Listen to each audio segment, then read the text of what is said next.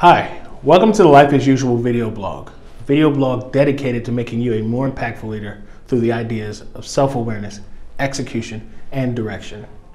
Today, I want to talk about the power of having just one goal and avoiding the fear that comes with setting your ideas on one thing. What frustrates a lot of people is the avalanche of goals that people tend to get from everyone else. Everyone has a priority for you to do instead of you doing what you know you need to do.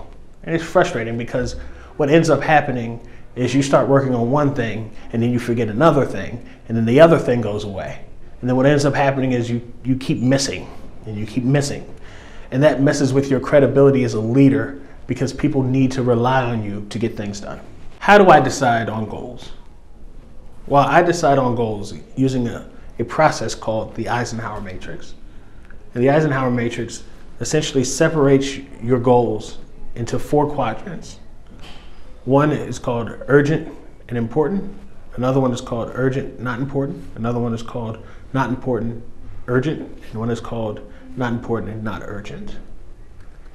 The key for me is to focus on the thing that is in the urgent and important category, or if I have the patience to find something in the important, non-urgent category to focus on. Everything else can be delegated. What makes one goal better than others? I can't tell you what's important and what's not important. However, one thing that helps me understand the power of a goal is fear. Once I separate those things in the Eisenhower matrix, I can then take a look at the impact and the implications using my gut feeling of fear to help guide me. Usually, fear isn't telling me what not to do because it's bad for me. Usually, fear is telling me what not to do because it's going to be hard and challenging. And it's the hard and challenging goals that are going to make you an impactful leader. One of the things that's going to happen when you pick one goal is what they call FOMO, or fear of missing out. You might think of what's going to happen if I don't focus on this, or what's going to happen if I don't multitask, or what's going to happen when when they see me just working on one thing, isn't somebody going to toss me something else? Well, you can't worry about that. A lot of that is fear trying to separate you from the actual action at hand, which is taking on that tough goal. The problem with FOMO is the harder the goal is, the more it's going to feel like you're going to be missing out on other things because you're scared you're going to fail. FOMO is a mask for protection and perfection, and there's no perfect route, no matter what you try. So put your energy in one thing and use that to move your objective forward. The exercise that we're going to do is the Eisenhower matrix. I know I mentioned it before, but I want to go deeper here and talk about it through the lenses of self-awareness, execution, and direction so that you're able to implement it in your life so you can have one goal and one goal only. Being aware that you can only really focus on one thing is critical because our minds aren't built on multitasking.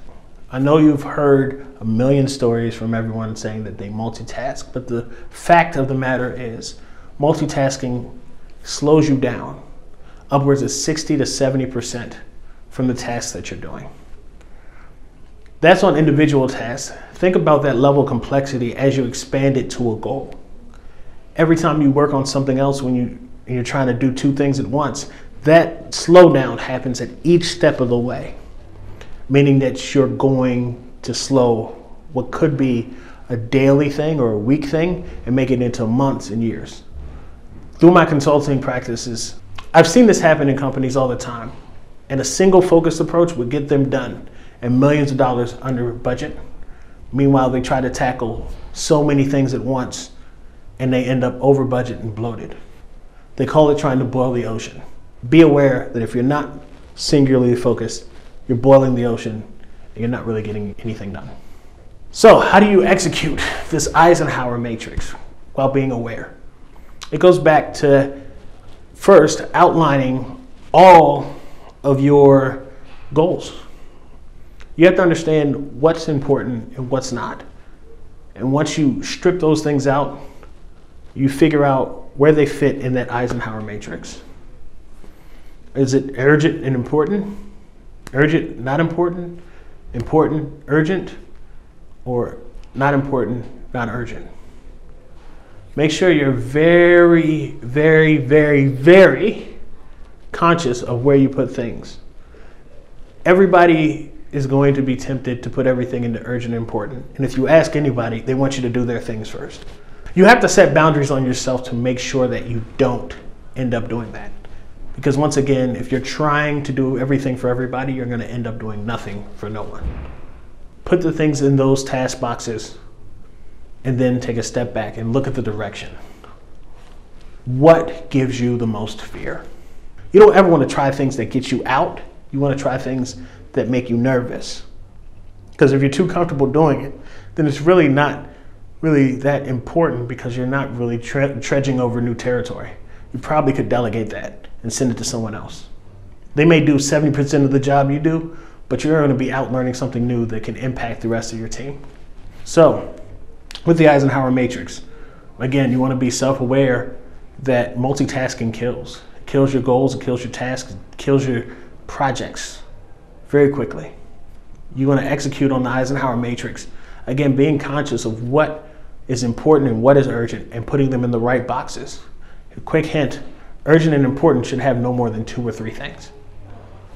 And then you want to make sure that you set that direction in terms of your fear, right? You don't want to get yourself out of the paint completely, but you want to make sure that you're doing stuff that's interesting and nerve-wracking to you so you can improve your skills.